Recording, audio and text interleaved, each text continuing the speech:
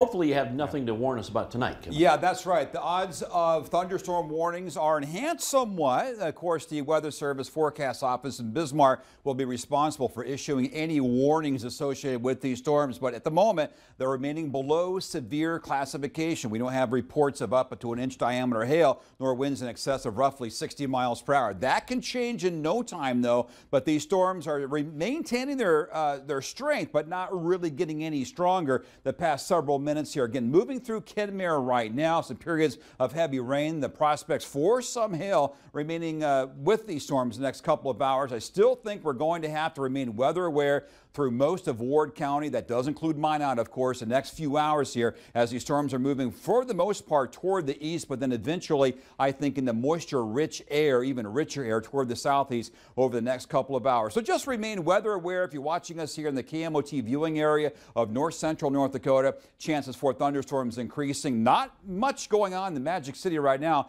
with our Minot Skywatch camera. 86 degrees here. We can see some of the thunderstorms, some of the anvils here, or some of the higher level clouds. We can detect that from our camera pointed toward the northwest. Currently 86 degrees in the Magic City with that threat for severe weather next few hours. In fact, from roughly Minot to the east along Devil's Lake or along US 2, Devil's Lake, we're in that scattered classification of severe thunderstorms, which means storms that form do likely have that capability of becoming severe. Again, that's level 2 out of 5, so not a large or a significant severe weather outbreak, but just remain weather aware.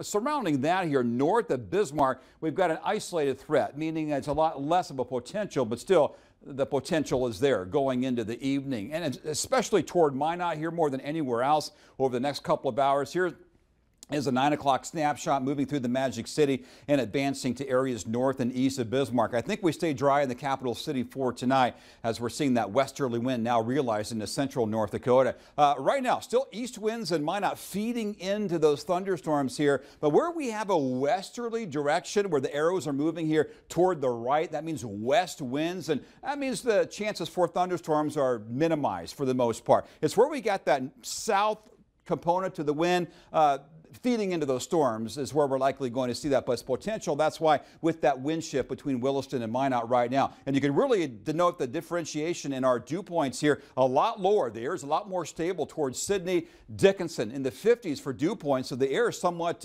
pleasant. Otherwise, it's soupy thick here, 68 in Minot, but a 73-degree dew point in Bismarck right now, 74 in Mobridge. That air you can wear, but we don't have a real strong disturbance to ignite thunderstorms here over southern North Dakota. Plenty of heat, though. 90 right now in the capital city in Garrison, 86 in Minot. Again, remain weather aware here across the northern tier of the Peace Garden State going through the evening time frame. Now, for tomorrow, again, another chance for morning fog and isolated severe thunderstorms are a possibility. Could be almost anywhere in the viewing area. Otherwise, look what's happening for the end of the week and the weekend. Cooling down, drying out, comfortable days ahead, highs in the 70s.